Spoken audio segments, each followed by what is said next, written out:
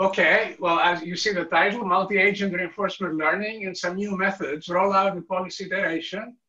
Yes. And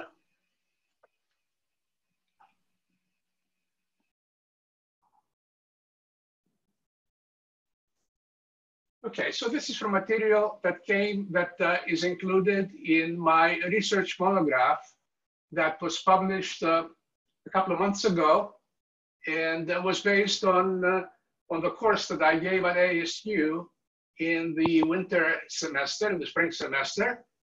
And there is, okay, you can find literature about this research on at my website. There's an overview paper that's about to be published, and it's based on several research papers that appeared on arXiv over the next year. And there is one paper that was just finished and will be up on the internet in a few days, co-authored by Sushmita Bhattacharya, Shiva Kailas, Sahil Badial, and Stephanie Gill.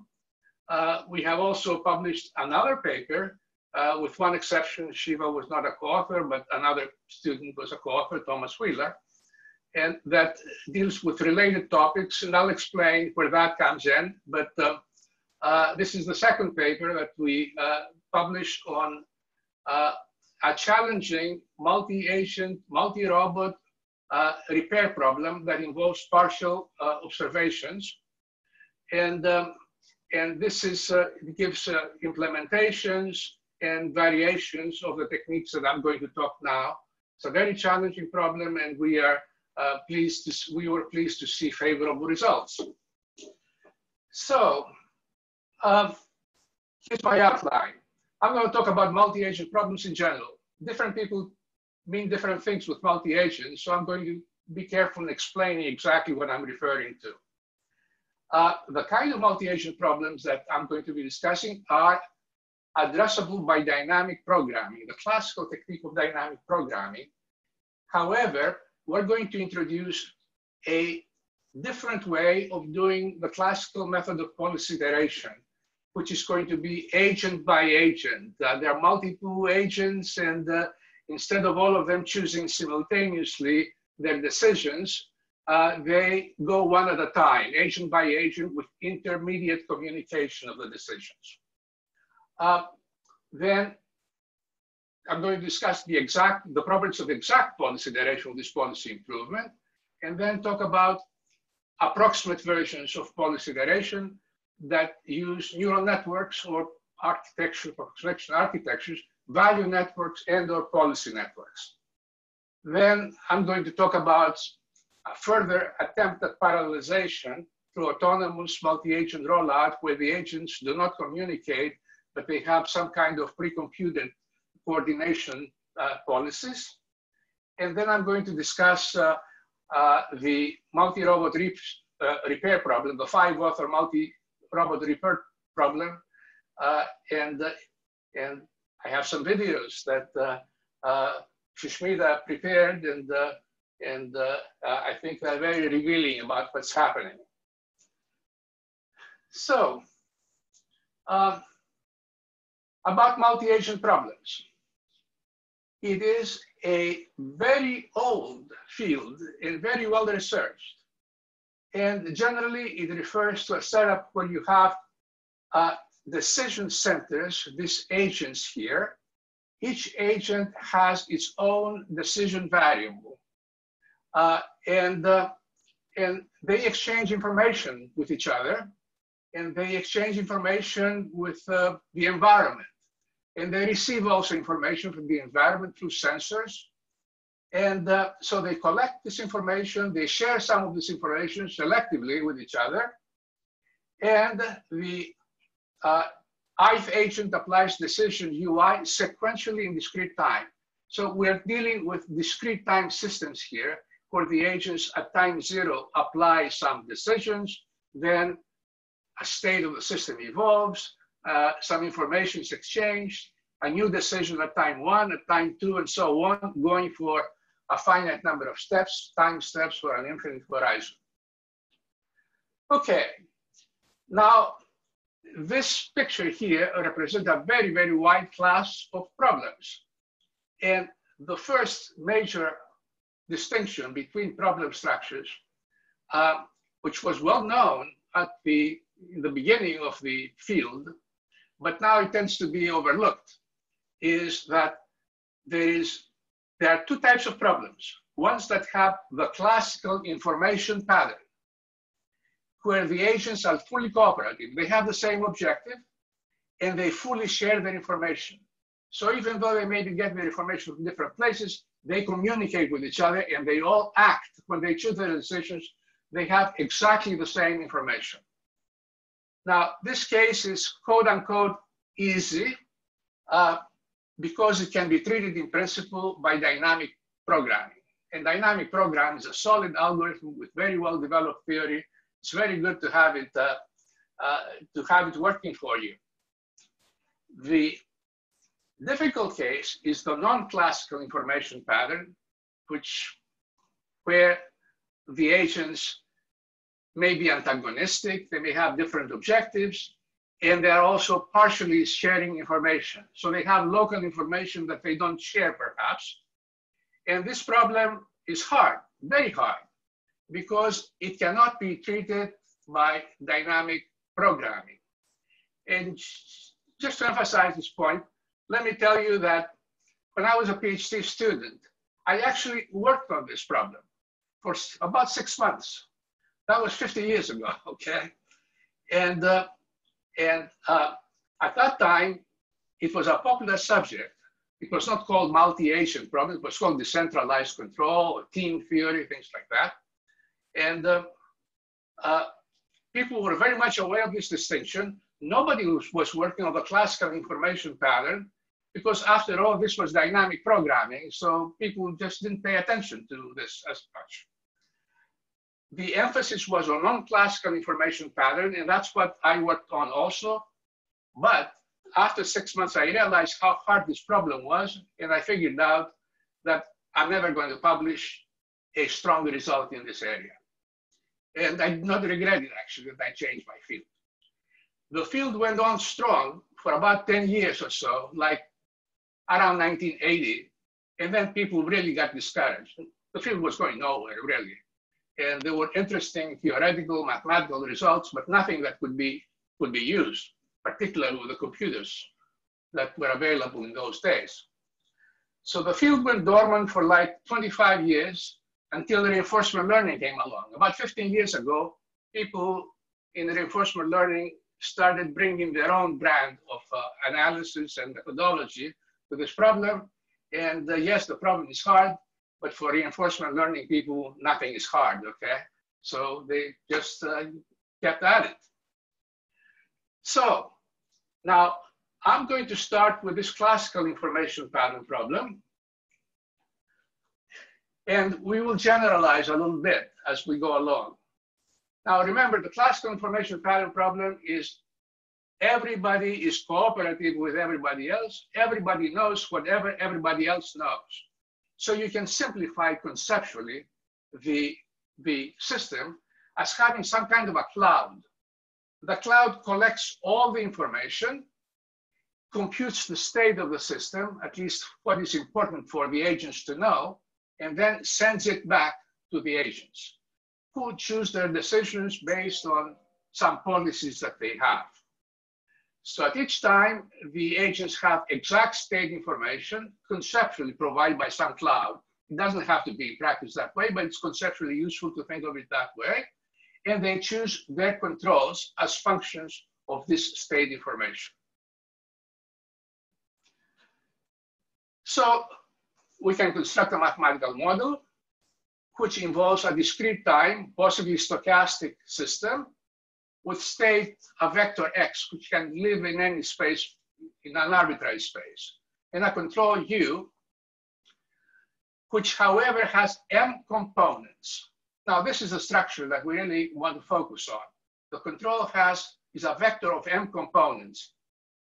And for this talk, the components take values in a finite set. There's a finite number of alternatives for each of these u1 up to um.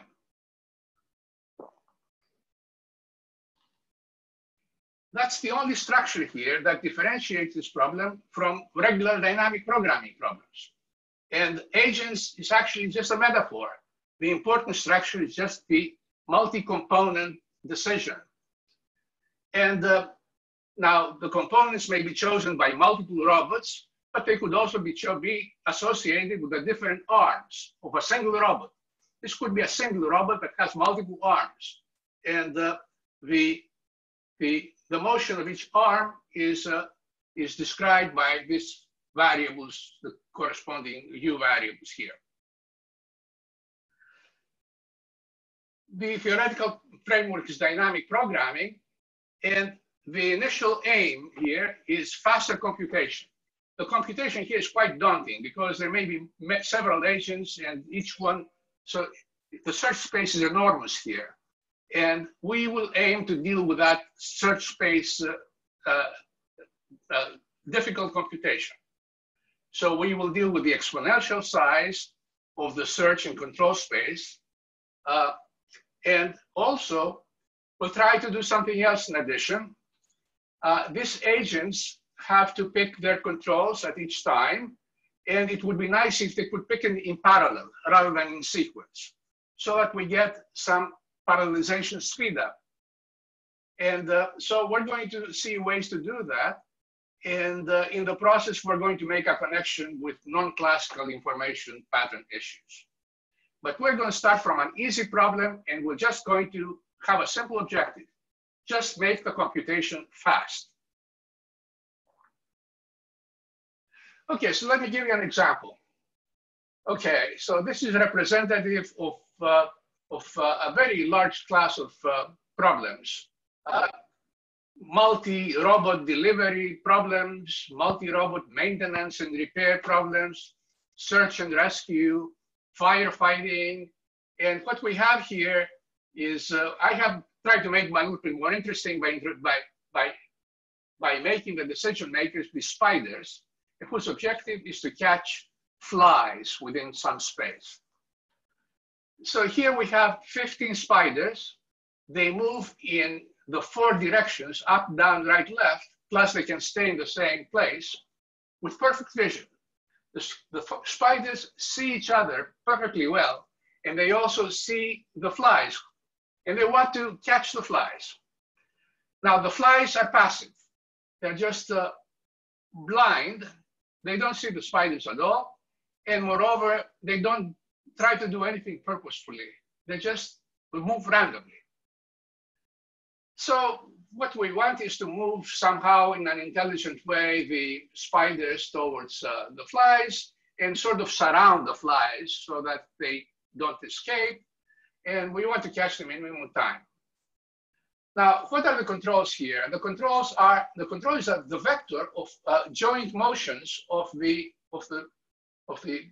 spiders. So the number of possible joint moves is 5 to the 15. Okay, it's a little less than that, but about 5 to the 15.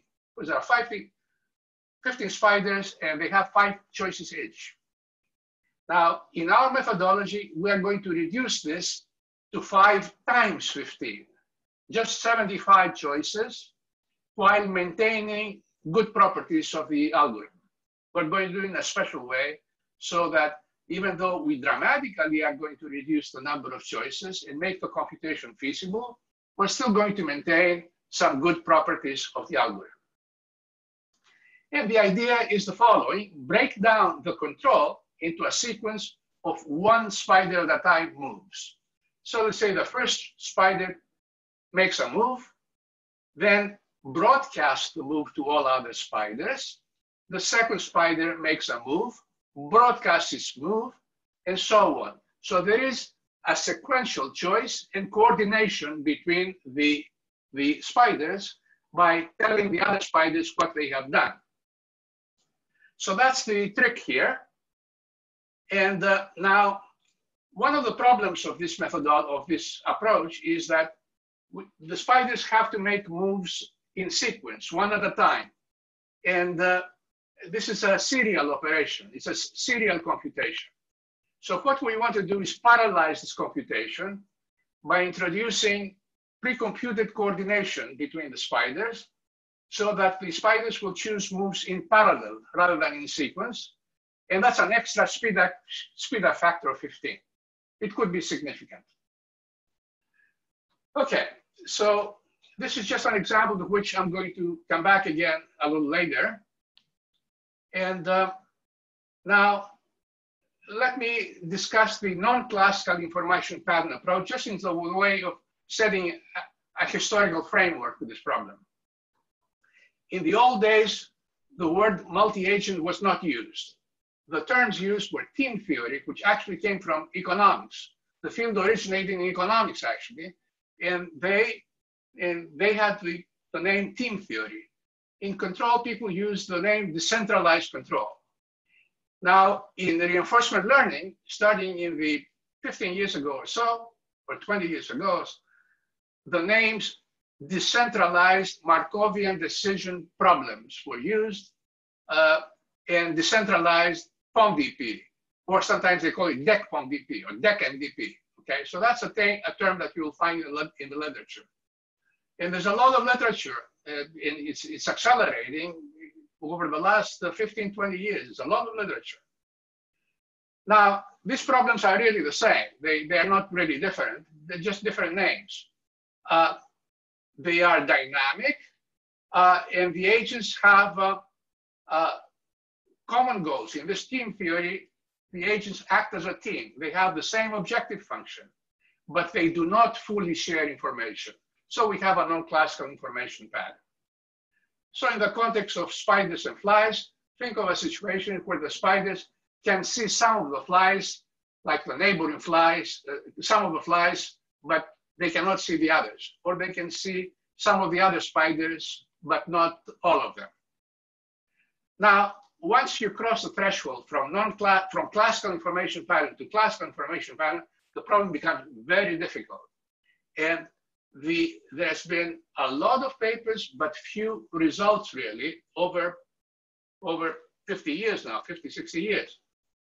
And let me mention a lot of literature that tries to exploit weak couplings between the agents. So the idea is that some of the agents are not close to each other. They don't affect each other's choices. So you can just neglect the fact that neglect their information and act as if they were not there. Okay, and one can prove various results along this line, and that has been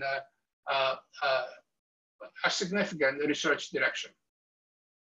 Okay, now we're still in the 70s, 80s here.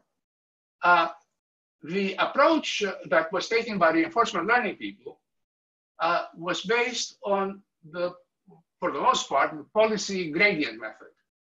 So the RL people said, well, let's forget about the dynamic programming, it doesn't apply.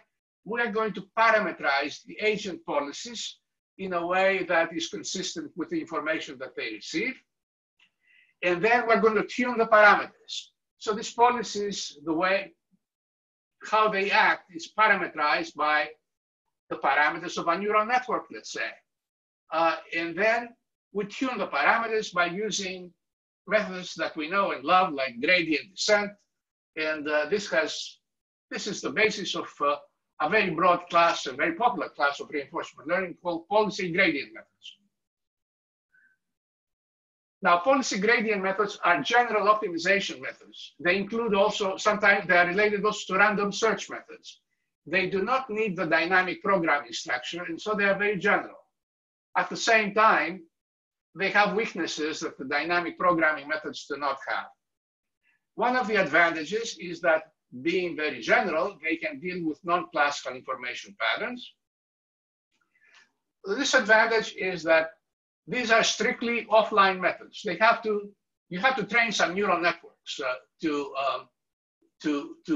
get this policies, parameterized policies, and that takes this is offline training, and the training is difficult. People tend to minimize how difficult it is to make these methods work. I can tell you it's very difficult.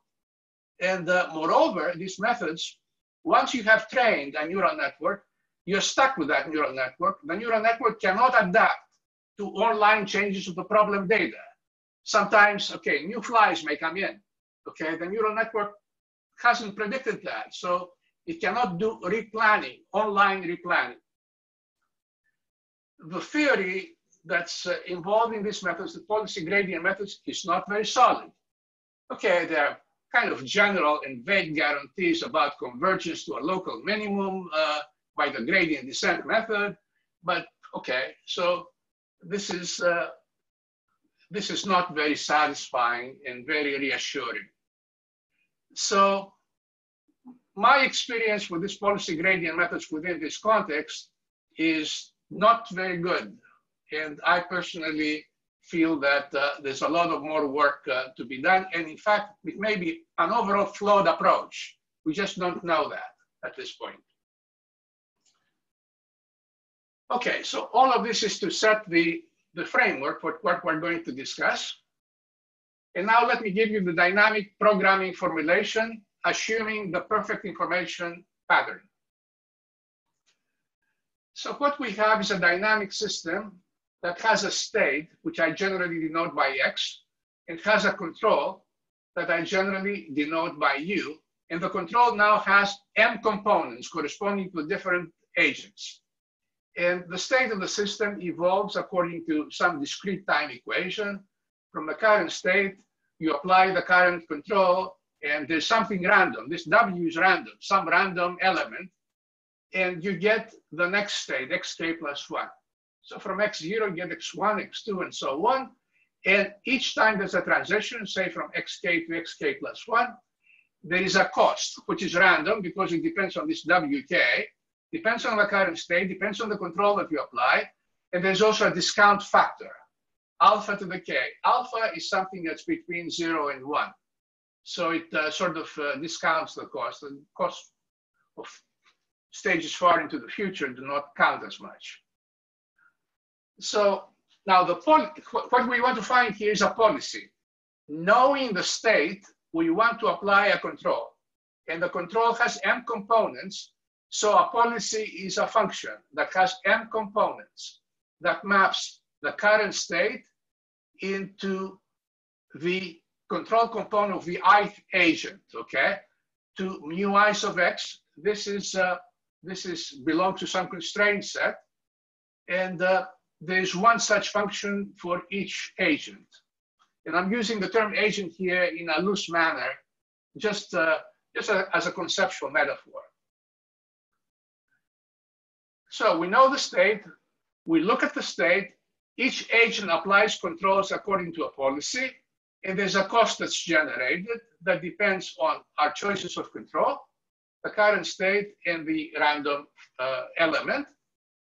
And now we accumulate these costs over an infinite horizon in this formulation. There's a finite horizon version of this problem, but we're going to focus on this infinite horizon problem. Okay, the cost accumulated over a finite number of stages, let's say capital N stages, is a random variable because of the presence of this W. We take the expected value of that, and we take the limit as the horizon goes to infinity, and that gives us a number. This number is the cost of the policy, this policy mu here, as a function of the initial state. So this is a function, and the optimal cost function is obtained by minimizing overall policies, okay? So a mu that attains the minimum here is an optimal policy, and there's theory about existence of optimal policies, uniqueness, optimality conditions, and so on. And the most important optimality condition is what you see here. This is called Bellman's equation, the most fundamental equation in the dynamic programming. And it says that to obtain an optimal policy, what you have to do is minimize over all possible controls the cost of the first stage, the immediate stage, plus the cost of the future stages, assuming that we act optimally. J star is the optimal cost function. So this is the state at which we are going to land when we are at X and apply this control. And we we evaluate future costs as the optimal cost from the next state. Of course, this is all a random variable. We take the expected value and we minimize over all control vectors here, over all the agents jointly. Now, okay, so this is a very nice definitive result. It holds just about every dynamic programming model, but there is a problem. The problem is that we don't know this J star. It's very hard to find, extremely hard to find. There's a second problem here, that the minimization is over potentially a very large space. So that may be a difficulty, but the key difficulty, and in fact, the reason why we have reinforcement learning is that J star is very hard to find. And a very broad collection of reinforcement learning methods replaces J star by some approximation, perhaps some kind of a neural network approximation, perhaps some other approximation, but it tries to cut corners by replacing the optimal J star with some approximation. By the way, you may interrupt me anytime, ask questions. Very informal here. Okay, now in dynamic programming, there's a fundamental algorithm, the policy iteration algorithm. We want to find an optimal policy. So we take an initial guess, and then we try to improve this policy, and improve it, and improve it, and improve it, until hopefully we get to the optimal. So here is a schematic illustration of policy iteration. You start with some policy, which I'll be referring to as the base policy, mu. Then you do two things. You first evaluate this policy by finding its cost function. Now, how do you do that? Okay, suppose that you can do it in some way. Let's not get into that, perhaps by simulation, perhaps in some other way. And you, having found J mu, you do a policy improvement, an operation that produces a new policy, which I'm calling the rollout policy. Now, the way you do it is by means of this equation. What we do here is we have J mu, the base policy, gives us through policy evaluation this function of mu, and we minimize, like in Bellman's equation, except that we use J mu, which we can calculate somehow, rather than J star, which is almost impossible to calculate for a challenging problem. So we make an approximation here, replacing J star with J mu to obtain from a base policy a rollout policy. And now there's a magical property which underlies a lot of reinforcement learning, the policy improvement property, that the new policy is a better policy, has a smaller cost for every initial state, uniformly.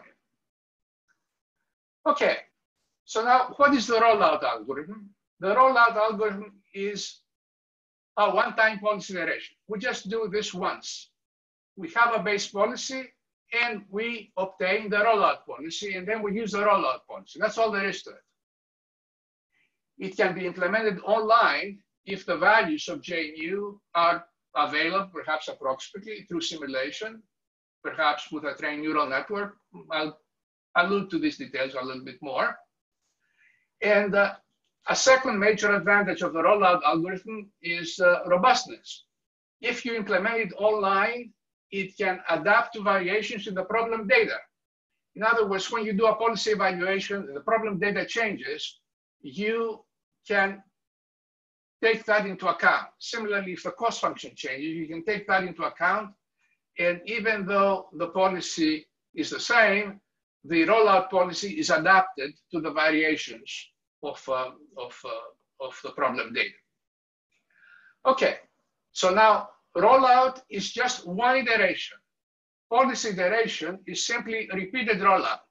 You do one rollout, get mu tilde, you use it as a base policy to obtain a new rollout, and then a new rollout, and a new rollout, and you continue to improve this cost function, and you can prove also under the proper conditions, you can prove convergence to the exact optimal. Remember, everything is done exactly here, and you can show that this policy improvement property holds in its exact form, and also gives you the optimal policy in the limit. Okay. Dimitri, I have a question. Yeah. So you're taking an expectation here, right? In this formula where you define mu tilde. That's the expected value of G, blah, blah, blah, plus alpha J mu, right? Is expectation over what? Expectation over W, okay? Oh, okay, yeah, okay, all right, okay. W is a random with has given distribution. Yes. Yeah, I forgot about that, that's fine. And in some cases, you can calculate this expectation fully. In other cases, you need to use a simulator or a computer model where you implement this randomness in the computer model. Okay, that's good. That's fine. Sorry. Okay, fine. Okay, so now here's what we're going to do. We'll take this policy iteration method and we're going to change it by introducing a new form of policy improvement, namely one agent at a time minimization, one agent at a time policy improvement. And multi-agent rollout is going to be just a single iteration version of this policy iteration, but it can be implemented online, and it does have the robustness property that I mentioned earlier. And now we're going to make an attempt to venture into the non-classical information pattern area, where we're missing some information relative to the classical information pattern, but we use guesses, okay? Intelligent guesses, estimators, to estimate the missing information. And these guesses are pre-computed, possibly using neural network training. And so that's the way neural networks can be brought in to change a problem of a non-classical information pattern to an almost classical information pattern. That's a different approach that has been used in the past. And there's a tremendous potential for future research in this area. And it's a subject of ongoing research by us and I'm sure others. Okay, so that's all I want to say in the way of introduction. And I don't have let me take a look at my clock here. Oh my God, I'm not doing so well. Let me go now into the specifics. What do we mean by this agent by agent policy improvement? Remember that the standard rollout algorithm minimizes in this expression of Bellman's equation, but with the cost of the policy, the base policy, being in place of J star. And the problem is that it has a search space with size that's exponentially in M, right? Now, this can become prohibitive for many problems. The search space grows so quickly that with just a few agents, 3, 4, 5 agents, you're already in never, never land.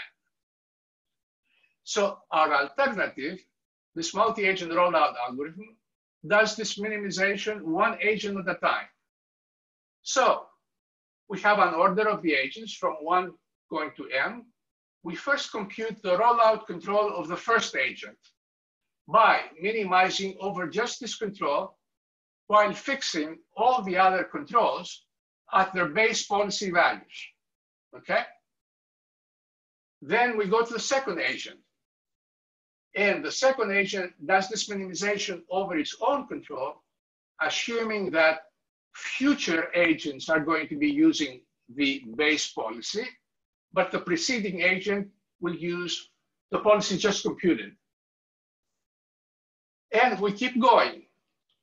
Every agent does minimization over its own control after the preceding agents have computed their own controls, and the future agents are assumed to be using their base policy controls. And we go all the way down to the last agent. And now the search space of all this is linear. Instead of exponential, it became linear.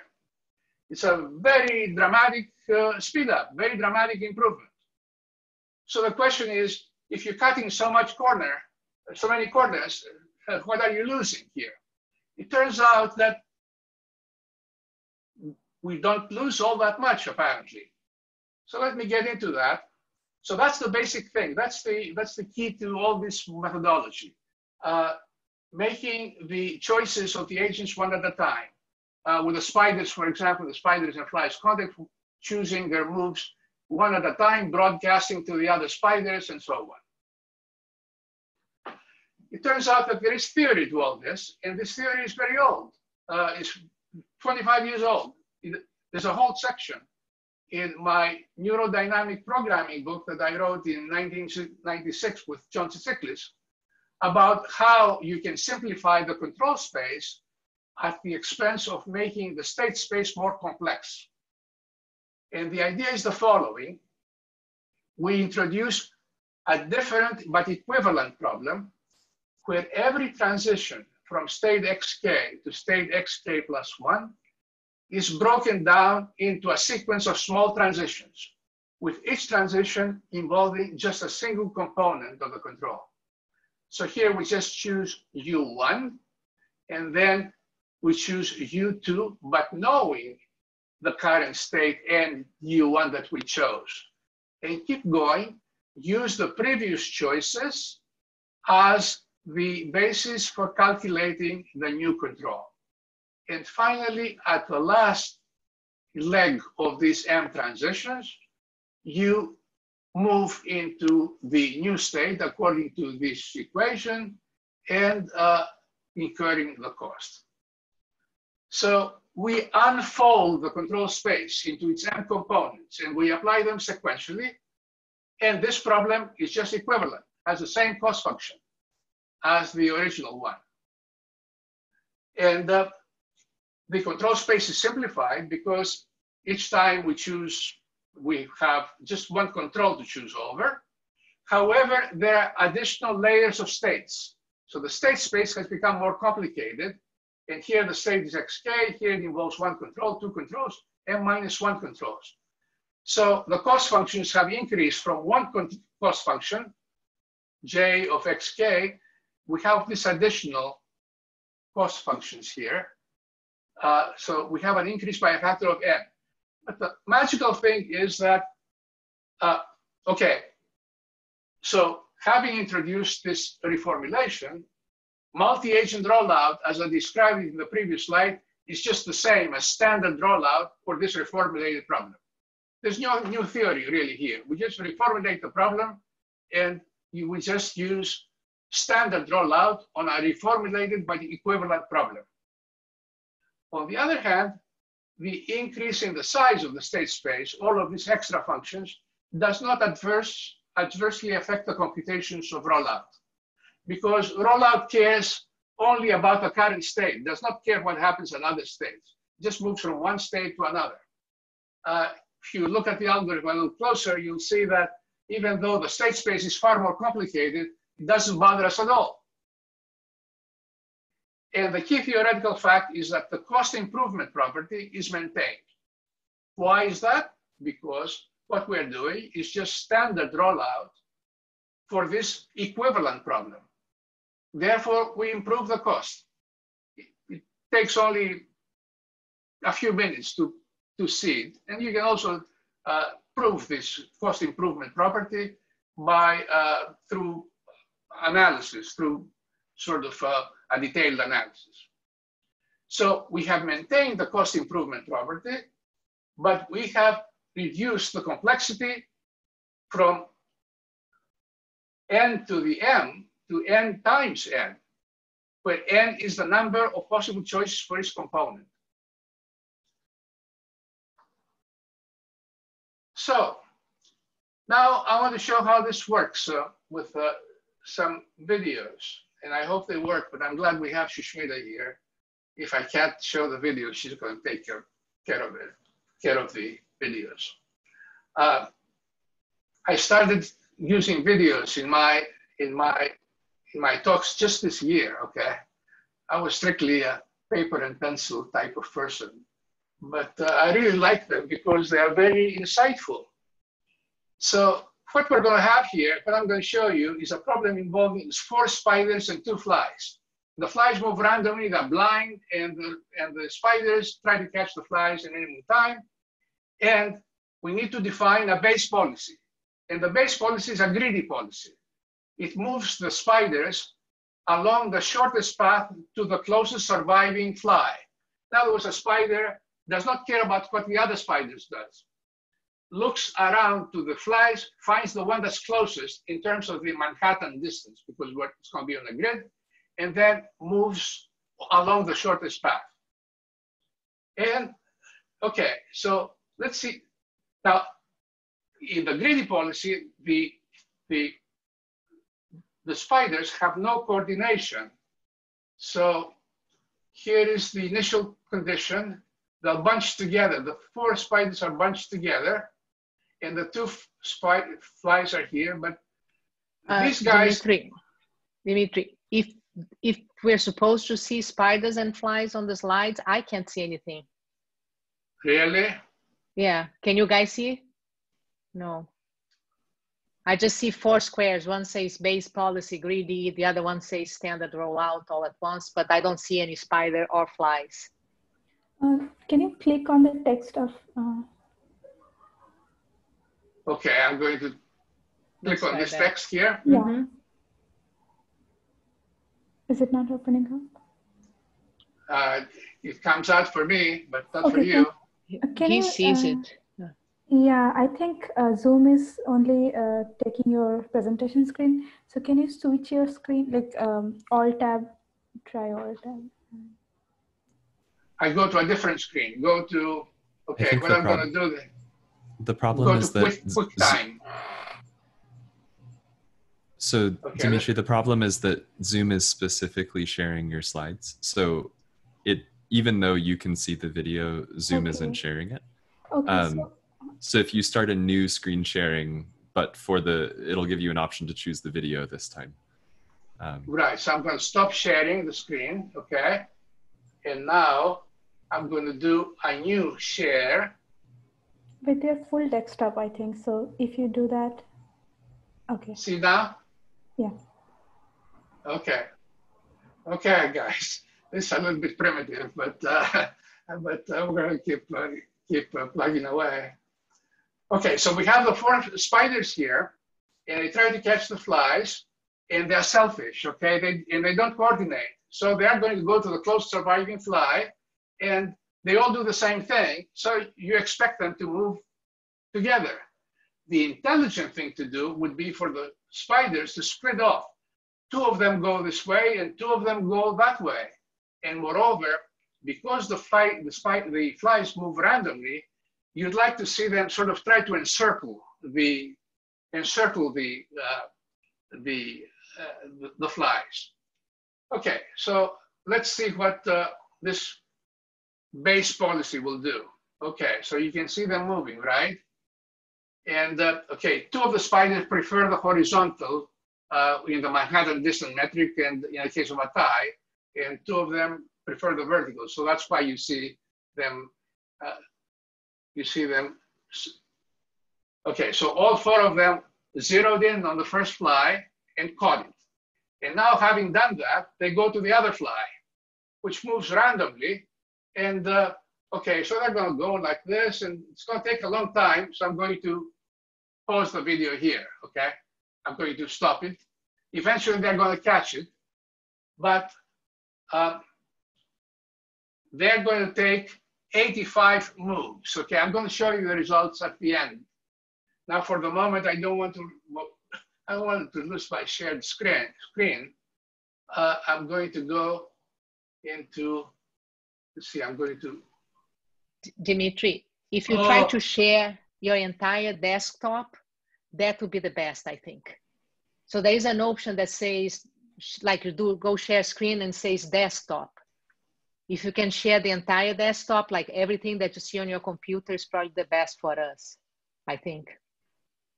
Okay, I understand what you're saying, except I can't find the button, okay? Okay, I see the share screen button, the green button at the bottom. Mm-hmm. Yeah. What should I do next? So I think it Just comes next screen. click on the share screen. Okay. So Then now one I of have the all these windows. Yeah, one of the options should be desktop. I think that's what it says, right? Yeah, it says desktop, right? Yeah. Then click on that one. Ah, terrific. No, but still not showing, huh? Oh. I think it's. Yeah, I think it's fine now. I think you just need to start the video now. We should be able to Okay, see. if he clicks. Okay. Okay. Click So on I'm going some to show video. you the standard rollout and see if it's Okay. more intelligent than this greedy. Oh, Can yes. you see it? Yes. Good, Now it great, all works. right. Okay. Okay, now you see that the rollout has vision into the future, has implicit coordination. So the spiders split off and they go towards the two different flies. And also, if you watch a little carefully, you see that they're trying to encircle the fly. They go on from different sides. And so I'm going to, now this was the standard rollout all at once, the one that has the high complexity. Now, this is the simpler, the agent by agent, and it does roughly the same thing. It doesn't do anything radically different. You see them, the spiders splitting off and also encircling, try to encircle the flies. And this is all because there is this implicit coordination. They tell each other what they are doing. So to give you the results here, okay, so for the base policy, the shortest path policy, the capture time was long, 85. For the standard rollout, it took 34 units to capture the flies. However, the computation done at each move, they had to select between 625 choices.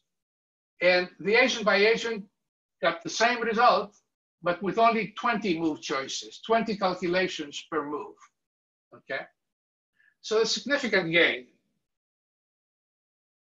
Okay, so to recap all this, comparing standard with multi-agent rollout and policy iteration. They produce different rollout policies. They're not the same policies that they produce. And one may produce a better policy than the other.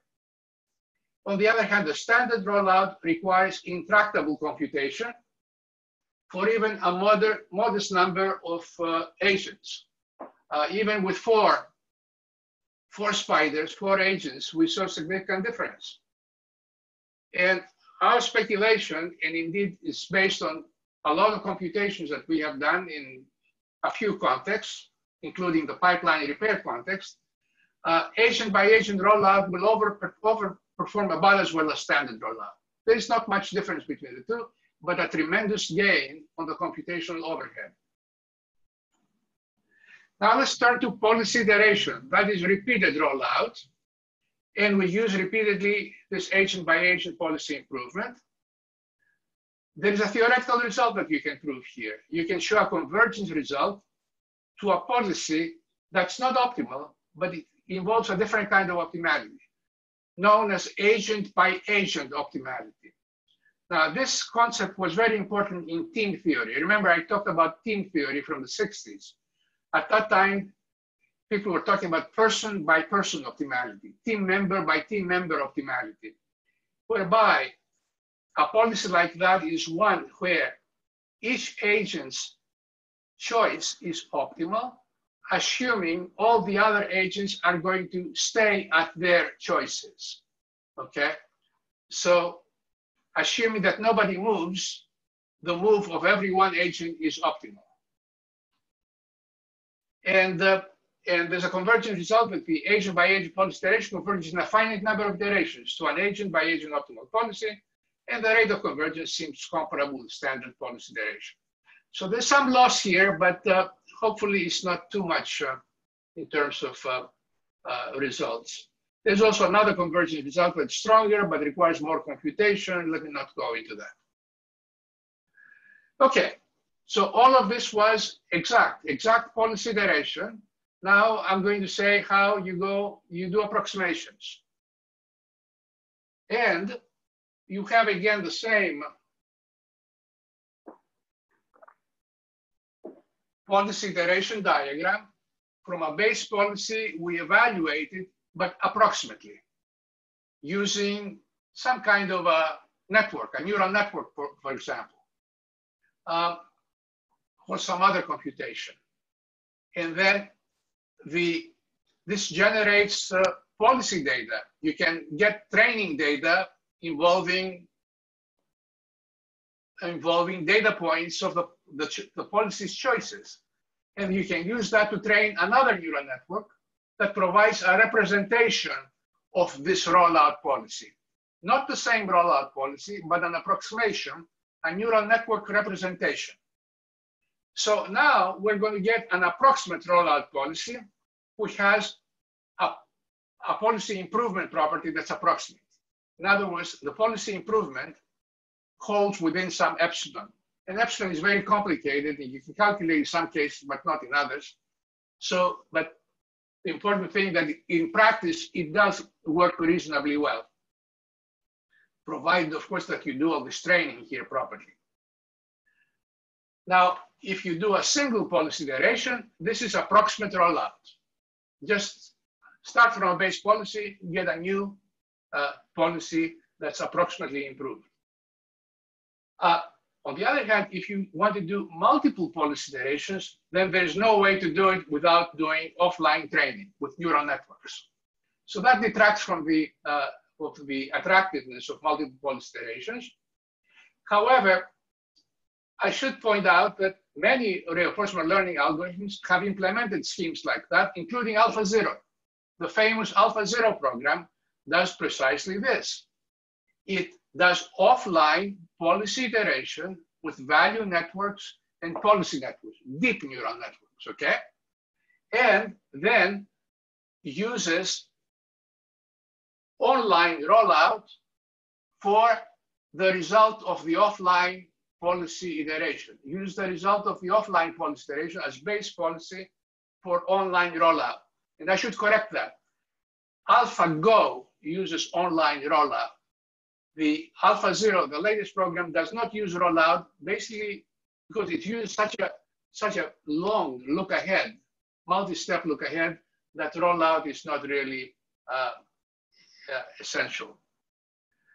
So that's how you introduce approximations into the picture. And now let me go through this idea of parallelization of the agent choices. One agent at a time policy improvement is an inherently serial computation. And the question is, how can we parallelize it? And we use something that I'll call precomputed signaling.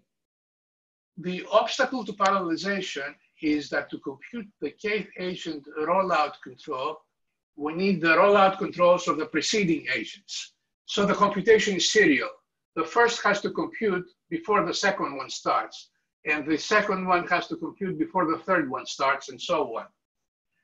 So the way we can remedy this is by using precomputed guesses, substitute guesses, in place of the preceding rollout controls. And in this way, we lose something in performance, but we hope that the cost improvement property will be to a significant extent be maintained. And what can you use for signaling these guesses? We can use the base policy controls. That's readily available, but it turns out that this may not be a good idea, and I'll show you why. The other possibility is to offline represent the rollout policy using a neural network. And you use the neural network outputs for signaling. And this requires offline computation. And there are also other choices. We've tried in the paper with the 5-author paper, we tried several different possibilities. And I think the computational results are quite revealing. So, okay. I'm going to go quickly through this, and then I'm going to go into the multi-agent robot problem. Here, the problem with using the base policy for signaling is that it lacks coordination capability. And so if you have a simple problem of 2 spiders and 2 flies on the line, if the spiders are separated, then everything works fine, in fact, optimally. However, if the spiders start at the same point, each one thinks that the other one is going to go to the closest fly and then goes in the opposite direction. But they are uncoordinated, so they all think the same way, and they just go back and forth, and they never catch the flies. So I can explain this more, but instead of doing so, I'm going to go into the multi-robot repair problem where we're going to see something similar. Okay, so this is the paper that we are about to post on the internet. Most of our computations involve this network of 32 sites that are susceptible to damage, okay? They have different degrees of damage. And there are 5 different levels of damage. Damage level 0 means that the site is fine, no problem. Damage level 1, 2, 3, and 4.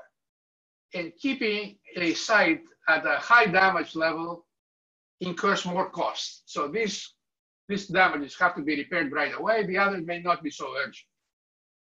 And we have 4 agents, 4 robots, repair robots, that go around and they try to repair the damages. Now, the damage level of each site is unknown, okay? That's what makes the problem very difficult. We don't know how much damage there is in some site, except when we actually go there and inspect it. Then we learn exactly how much damage there is. Moreover, the damage changes all the time and deteriorates according to some Markov chain, some known Markov chain, unless the site is repaired. And at each time instant, the robots are at various places in the pipeline, and the control choices are 2. Either inspect the current location and repair it if it's damaged. Now, repair takes 1 unit time. Or inspect and then decide not to repair and move to a neighboring site. Perhaps a site that requires more urgent attention. Now, the state of the system is just humongous here. It's the set of all the robot locations plus the belief state of the site damages. The robot locations and the damage states altogether are something like 10 to the 30, 10 to the 40 states. Now, the actual state space is more complicated than that because it is the set of probability distributions over this 10 to the 30 states. It's just incredibly complicated, and you can only represent it by some kind of a neural network, which is what we have done. Okay, so that's the problem. And what you would like to do is the robots sort of split off and do intelligent things, go around and repair sites and sort of divide their work. We don't want them to go all together the same location. So now I have a video that demonstrates different policies. One policy is the base policy, which is the shortest path policy. Each robot selfishly and without coordination goes to the closest damaged site. Damage here is measured by having a certain reasonably high probability of being damaged, okay?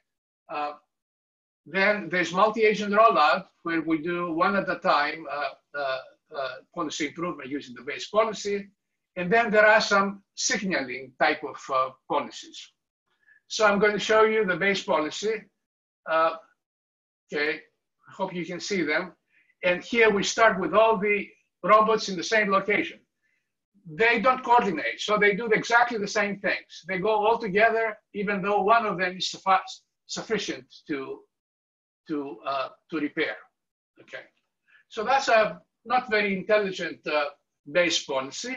I'm going to stop it here at the interest of saving some time. Now the multi-agent, one at a time. Okay, starts from the same initial condition. And what we're going to see is that the robots fan out around the network, and they coordinate. You say, I'm going to go to the left, and you go to the right, okay? Or go to the top, and I go to the bottom. That sort of thing. Okay, so you see that they have split off, and they go around different parts of the pipeline, and they very quickly have obtained a much better cost and faster repair. Okay, now here's another one that's interesting.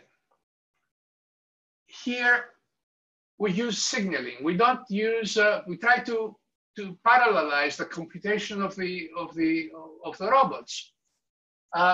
We use the base policy for signaling, but then we have the same problem with having groupthink. All of them try to do the same thing, and also they think that the other one is going to do something different, but they end up oscillating. So this is really a bad policy. You see that each one thinks that the other one is going to go someplace else, but they end up doing all the same thing. So that's the kind of difficulty that this type of signaling has. And I'm going to stop it here. Finally, this involves representing this multi-agent rollout policy with a neural network and using it for signaling. And I'm not going to show you the video, but I'll show you the results.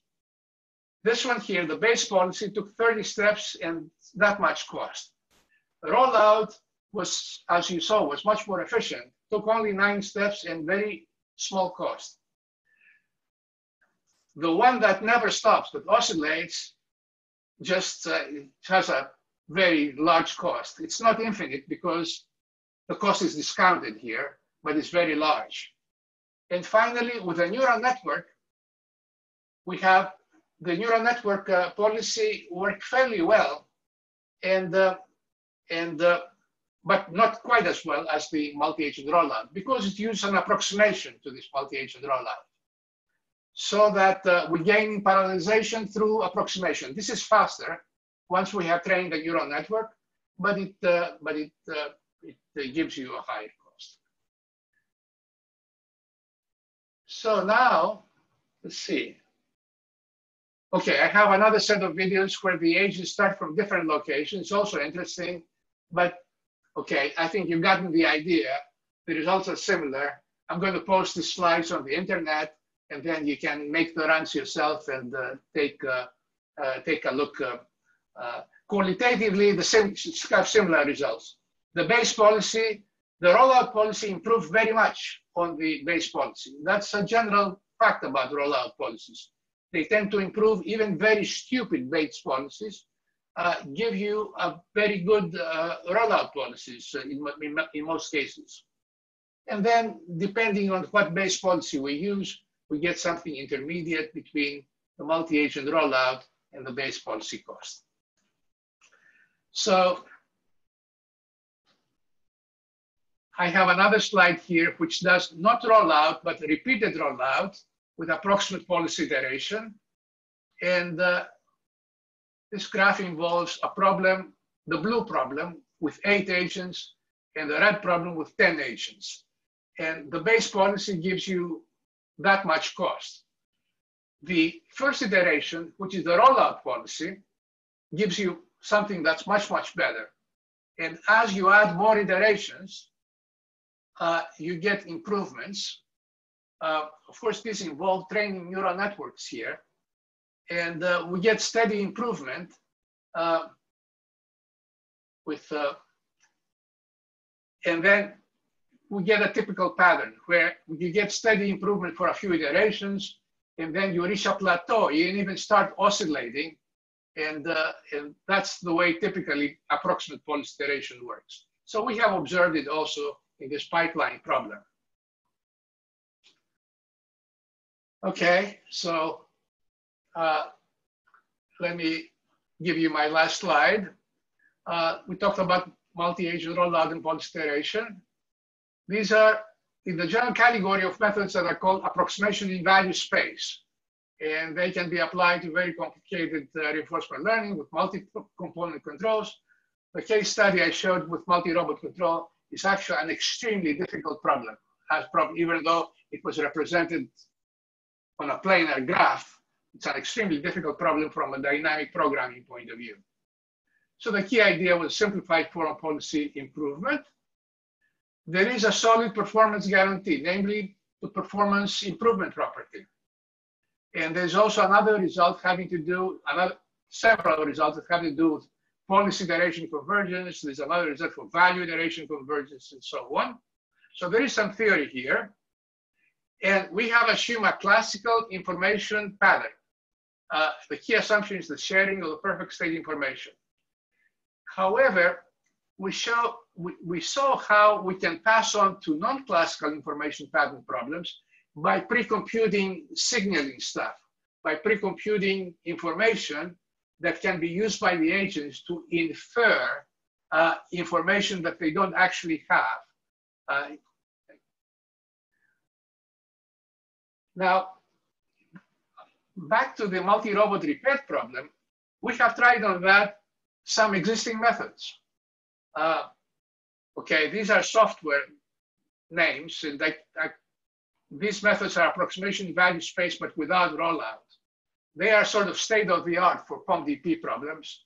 POMCP, one of the co-authors is David Silver of AlphaZero fame. MATPG is a policy gradient method by a group from Berkeley. So these two and this one are different. And Despot gives up with multi-agents because it just can't deal with the size of computations. Even with 4 agents, they cannot handle 4 agents.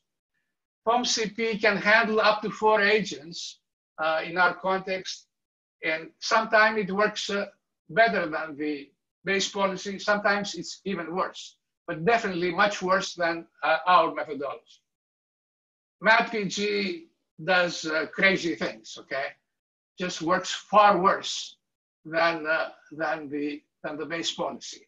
I don't know, but there's no theoretical basis for this method actually.